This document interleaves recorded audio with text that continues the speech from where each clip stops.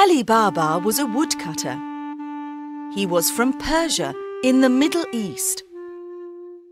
One day he was at work in the woods when he saw 40 men on 40 black horses.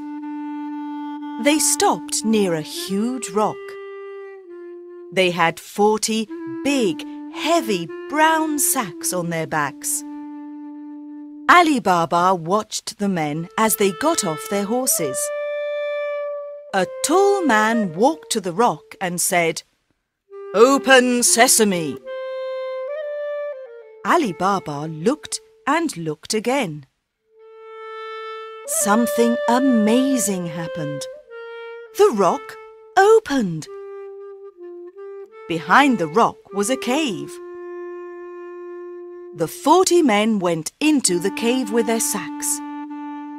Later, when the men came out of the cave, they didn't have their sacks. "Close sesame," said the tall man, and the rock closed. The 40 men got on their horses and went away. Alibaba went to the rock. "Open sesame," he said. The rock opened, and inside the cave there were hundreds of sacks and wooden boxes. Alibaba opened a sack and it was full of diamonds. He opened another sack and it was full of gold coins. He opened a box and it was full of silver. He opened another box and it was full of beautiful jewels. "These 40 men are thieves," thought Ali. "I'm going to take some of these coins home for my wife." He put some gold coins into his bag and went out of the cave. "Close sesame," he said. The rock closed and he went home. Alibaba's wife, Nasreen, was in the kitchen. Alibaba told her about the 40 thieves and the treasure in the cave. "This is wonderful news," said Nasreen. "Can we take more money and buy a new house and new clothes?" "Yes, but we mustn't tell anyone," said Ali. "The 40 thieves are very dangerous men." Ali's brother, Kasim, was outside the kitchen. He opened the door. "Tell me where the cave is," he shouted. "You must tell me, or I'm going to go and look for it myself." "No, don't do that," said Ali. "Go into the woods. There's a huge rock near the big baobab tree. The rock opens when you say, 'Open sesame,' and closes when you say, 'Close sesame.'" Kasim went to the rock. "Open sesame," he said. He went into the cave and the rock closed. "This is amazing," thought Kasim. "Gold, silver, beautiful jewels." He had 3 big sacks with him and filled them with gold and silver and jewels. He stood in front of the rock and said, "Open wheat." But the rock didn't open. He said, "Open corn." But the rock didn't open. "Oh, what is the right word?" he thought. Kasim was angry. He couldn't remember the word. He sat down to think, but suddenly he heard horses. The 40 thieves were outside the cave. "Look, a horse! Someone's in our cave! He can't have our treasure! He must die!" said the tall man. The next morning, Kasim's wife, Zila, went to Alibaba. "Kasim didn't come home last night. Do you know where he is?" she asked. Ali told Zila about the cave. "Please go to the cave. The thieves are dangerous men. They'll kill him," she said. Ali went to the rock. It was closed, but he heard a noise. "Kasim, are you there?" he said. Yes, I'm here. Help me, I'm hurt." "Open sesame," said Alibaba, and the rock opened. Kasim was on the floor. He couldn't walk. "The thief said I must die, but I didn't die," he said.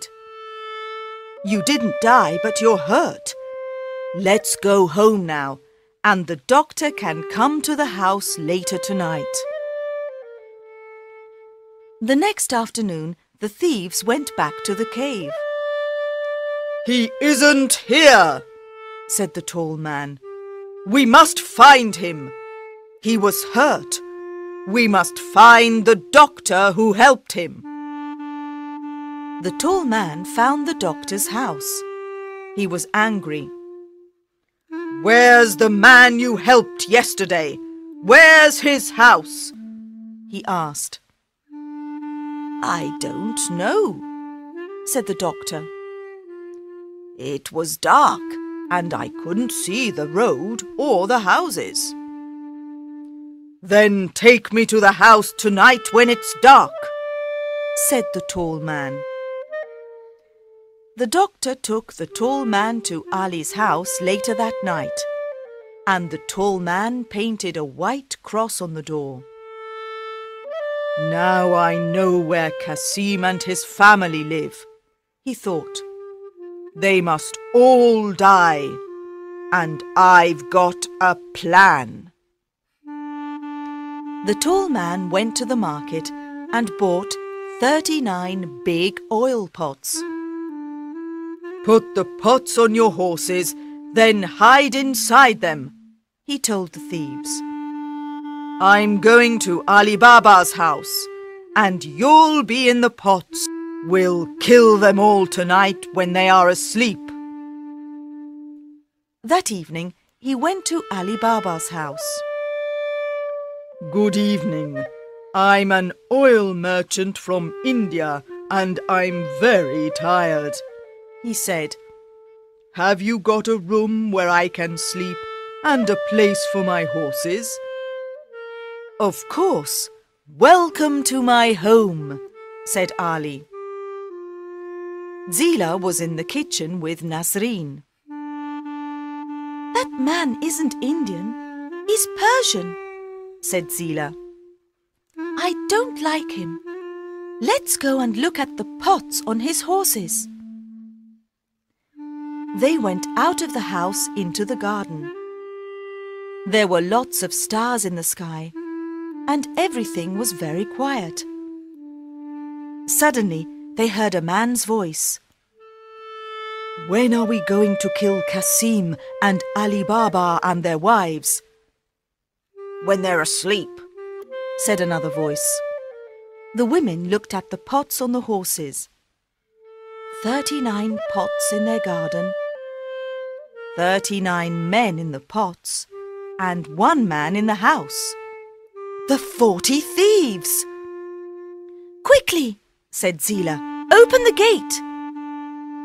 Nasreen opened the gate. "Shoo, shoo, go away! Shoo, shoo, go away!" they shouted at the horses. The horses ran out of the garden. They ran and they ran and they ran. They ran into the desert and never came back. The tall man went into the garden when everyone was sleeping. His horses weren't there. His pots weren't there. His men weren't there. He ran out of the garden. He ran into the desert, but he couldn't see his horses or his men.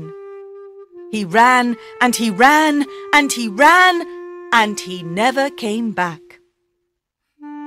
In the morning, Kasim and Alibaba woke up early and went into the garden.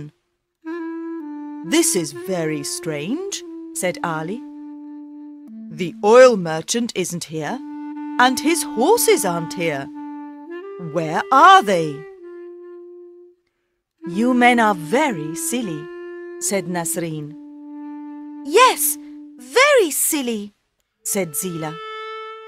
"The oil merchant from India wasn't an oil merchant from India." "No," said Nasreen. "He was the leader of the 40 thieves."